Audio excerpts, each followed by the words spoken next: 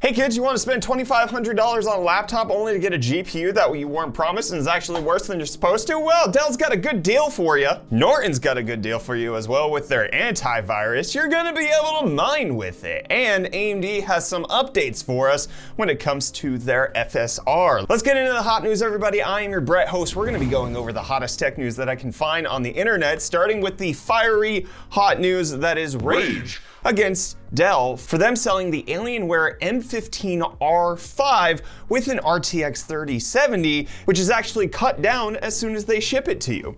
This actually popped up over on Reddit as well as the Tech Power Up forums with several users of this laptop reporting that their RTX 3070 has 10% fewer CUDA cores than it's actually supposed to. Now, in case you're not familiar with this particular laptop, it starts at $2,379 and actually looks like it has a pretty decent beefy cooling system, and there's no report of NVIDIA cutting down the RTX 3070 on CUDA cores to make it so that it slips into these laptops in a little bit lighter of a load. It's something that is just apparently happening. Even Jared's Tech reporting that his is 4,608 CUDA cores as well, as you can see from these screenshots, whereas the mobile version is supposed to have 5,120.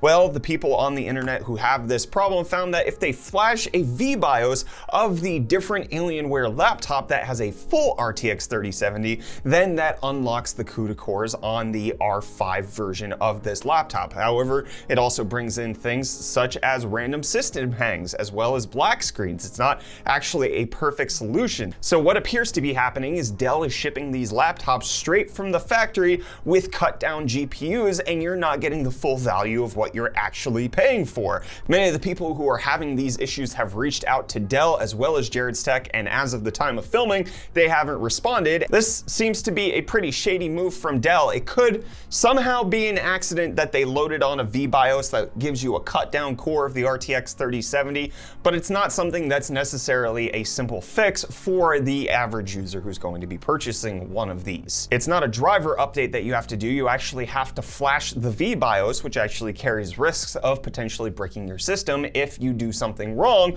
while it's actually happening. This is not the first time that a company has asked you to flash the VBIOS after the fact. Let us remember AMD with their RX 5600 XT, where they shipped it with a wrong VBIOS for their memory setup, and then they asked you to update it after the fact to get the full performance out of it. We'll keep you updated on what's going on here. It's just a pretty shady move by Dell. It's not necessarily something that we can right now say is just wrong, but it's not looking good for them, especially with a lot of the reports that are coming out of people who buy things from Dell's website and then they accidentally tack on support subscriptions after the fact. I actually was a victim to this, where they charged me $4 a month after I purchased a used laptop from them. I'm not necessarily going to hold my breath that Dell is in the right here, but we'll give them an opportunity to respond. But in case you have an RTX 3070 laptop from Alienware, you might want to check that you're getting the full thing that you paid for. Words, Brett, good. And while it sucks that Alienware is cutting down on your laptop without you wanting it to, today's sponsor of Hot News actually wants you to cut down intentionally. Today's episode is brought to you by the Ridge, the wallets that are sleek,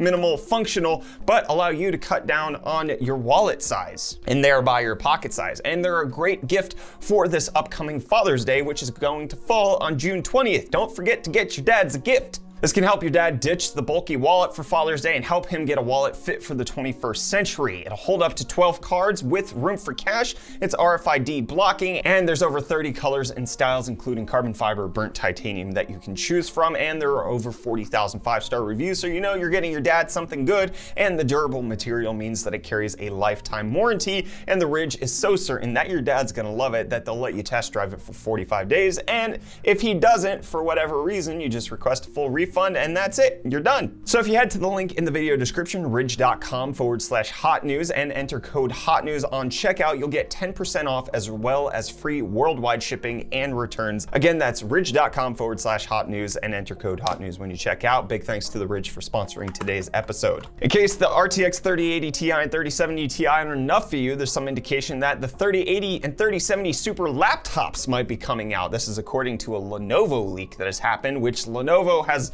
a notoriously bad track record for leaking things of NVIDIA's and then them never coming to pass. Need I remind you of the Lenovo representative who talked to a YouTuber on camera about the GTX 1160? Yeah, that card that never actually existed. Anyways, according to another well-known leaker, NVIDIA will be turning to laptops after the launch of the 3070 and 3080 Ti, but we'll have to wait and see if that actually happens. But in case you're interested in the 3070 Ti, we now have some leaked benchmarks of that particular card, and according to all of them, it looks between 7 to 13% faster than the original RTX 3070, which makes a bit more sense in the price lineup, only going for $100 more than the 3070.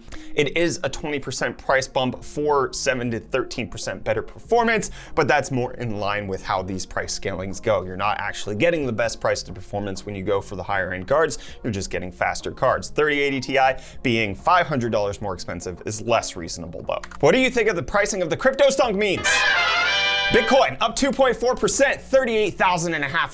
Ethereum up to $2,800, and Dogecoin down 4% on the day to 39 cents. Let's talk about the meme stonks for a little bit. GameStop down 8.5%, just not doing well at 258. AMC also, after having over 100% gains yesterday, is down 18% today to crash back down to $51, a paltry number that nobody's worth looking at. And BlackBerry up 4% on the day. Meme stonks a little bit up and down, but still really high compared to where they were this time last week. But in case you want to mine cryptocurrency, well, Norton has you covered. Norton 360 will be implementing an Ethereum miner into their program, which is strange once you think about it. An antivirus giving you a miner straight in their app. Norton saying, we are proud to be the first consumer cyber safety company to offer coin miners the ability to safely and easily turn the idle time on their PCs into an opportunity to earn digital currency. With Norton Crypto, our customers can mine for cryptocurrency with just a few clicks, avoiding many barriers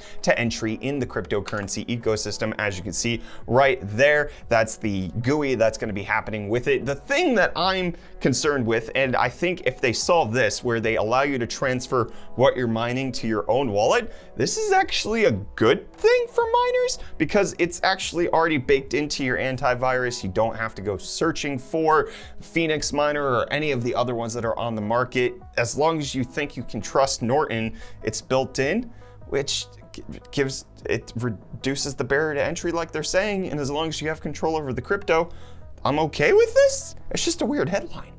What's not a weird headline is Ford is having their Mach-E delayed in the UK due to safety risks because their e-call system, which is supposed to alert authorities when something happens to the vehicle, such as an accident, is not working properly and giving incorrect location information. So Ford will have to fix that before it can actually go on sale in the UK. Tesla having problems with sales in China, with an insider report saying that Tesla sales have fallen to 9,800 total sales last month, which is down from 21,000 in March and 18,000 in April. So a sharp decline, with the report specifically citing that the public outcry and government criticism over the data that the Tesla car streamed back to US servers, which Tesla recently announced, trying to stymie this actual fall of sales that are happening. We'll have to see if they can turn this around and if Tesla is going to address this at all. Probably not, because they don't have a PR department. But NanoLeaf addressed their gamer RGB aesthetic. You know, those NanoLeaves, those triangle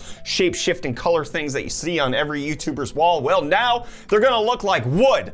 I actually really love this. I think this is a great aesthetic that they're going for here, where it just kind of can blend into not just a gamer or a YouTuber's room, but can actually just be regular decor. Still really freaking expensive, $300 for 7 panels, and then a pack of 3 is an additional $100. So it's good as like an accent piece, but you're not covering your walls into this unless you're a YouTuber who wants to spend thousands and thousands and thousands of dollars on this, which I am not. But NASA wants to spend thousands and thousands and thousands of dollars on missions to Venus by 2030, with them funding both the Da Vinci Plus as well as Veritas missions to Venus that will allow it to get high-resolution photos of the surface, as well as deploy a descent sphere that will travel through the atmosphere, collecting and gobbling up those gases. These are expected to launch sometime in 2028 as well as 2030, with NASA wanting to go back to Venus. And AMD wants to go back to the top of the charts, with them gaining on the Steam report for market share. They have now 30%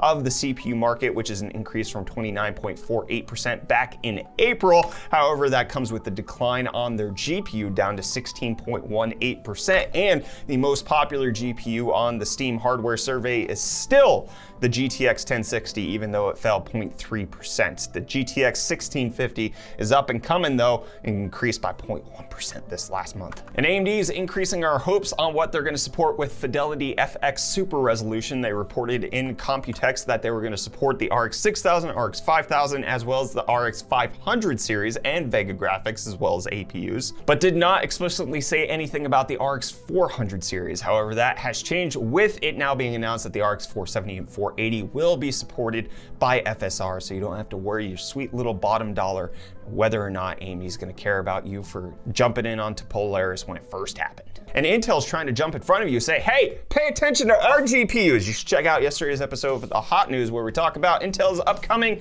GPUs. Check it. See you tomorrow. Monday. Today's Friday. Holy crap.